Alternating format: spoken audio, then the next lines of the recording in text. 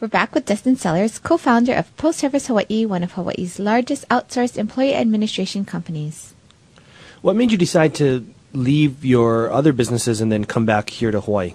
Well, Ben Gotzi, who's my partner, and I we became partners. He was at Morgan Stanley at the time because we saw that we both had competencies that the other didn't, which is another maturing process in my career development, which was a recognition that I really love sales, I really love marketing, business development, can do operations, but not born and raised to be a core operator.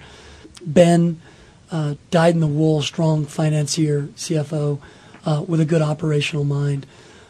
We formed and created a partnership and formed our kind of constituents behind us to help us find small businesses that we could actually take leadership, active roles in and manage and help grow.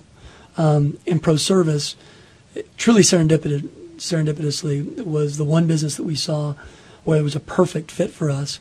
Unfortunately, Ben's wife was still getting her PhD at Stanford, and he had to commute 31 weeks and 52 weeks last year.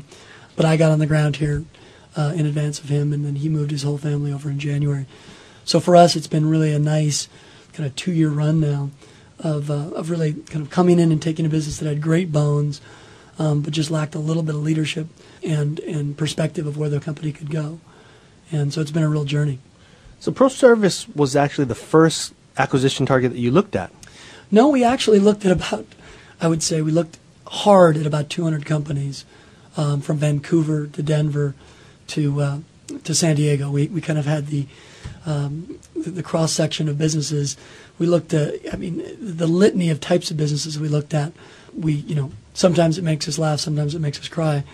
But when you don't have actually sequestered capital, when you don't actually have a pure fund, but you're acting like you do, and you're trying to get business owners to recognize that we could actually do the acquisition and actually be really accretive to their business and to their core organization, that process is a long and an arduous one. So we were always looking at probably 4 to 6 businesses at different times. The connectivity with Pete Paisley, the original founder, and really the mana he had for where he saw the business could be and what Ben and I could bring to it, which is really how all good deals get done. The only way a good deal gets done is if there really is connectivity there, not just on how much cash is in the deal and how much debt and equity, but really is the handoff really authentic? And for us, it really was. The transition was fantastic and has been, and that's the reason the success of the business, I think. Were you in business with your friend prior to ProService Hawaii? So we were called Headland Partners in San Francisco, and we were what I like to call interlopers into private equity, in the sense that we had raised about $500,000 for operating budget purposes, but really we're operating under a concept called a search fund. And search funds are all the rage at either Stanford or Harvard Business School, and it's a way in which kind of passive investors can interact with a young management team and combine to do a fairly large deal. So it's not seed capital, it's not your traditional, it's true private equity in its purest form, and yet they're backing a management team in search of a business, which is fairly unique, versus us just finding business plans and then kind of throwing it over the transom. And so that was the model that we were working on. It took us 2.5 years to find ProService and to actually get that deal done. Are you guys looking at doing more acquisitions, or are you concentrating primarily on ProService?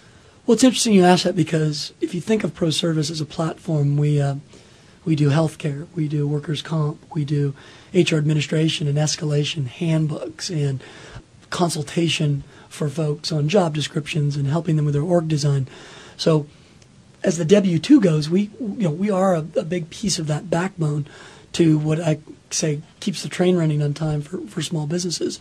There's not a week that goes by, though, that any one of our 800 businesses that we work with don't ask me about IT services or accounting or accounts receivable or referrals. So, as a business service platform, we hope over time to continue to be able to be additive in that area. Right now, we're keeping our heads down. We're in the second inning of a 9-inning game. On the mainland, this concept has really grown, and we are, really seeing that growth and that groundswell now here in Hawaii. From your experiences of those two companies and even the acquisition, what advice could you give to other people that you've learned from those experiences as you started ProService Hawaii?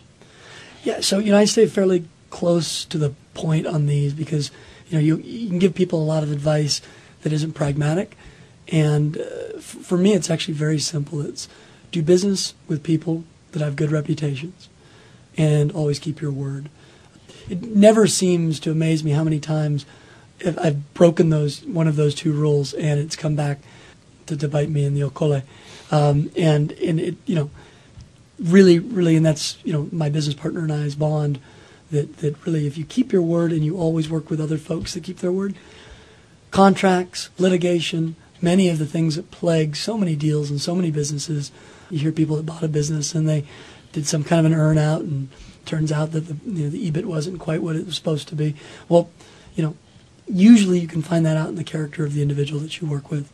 And over time, if you can keep your own character straight and narrow and always do what you said you were going to do, it's going to work in your favor always.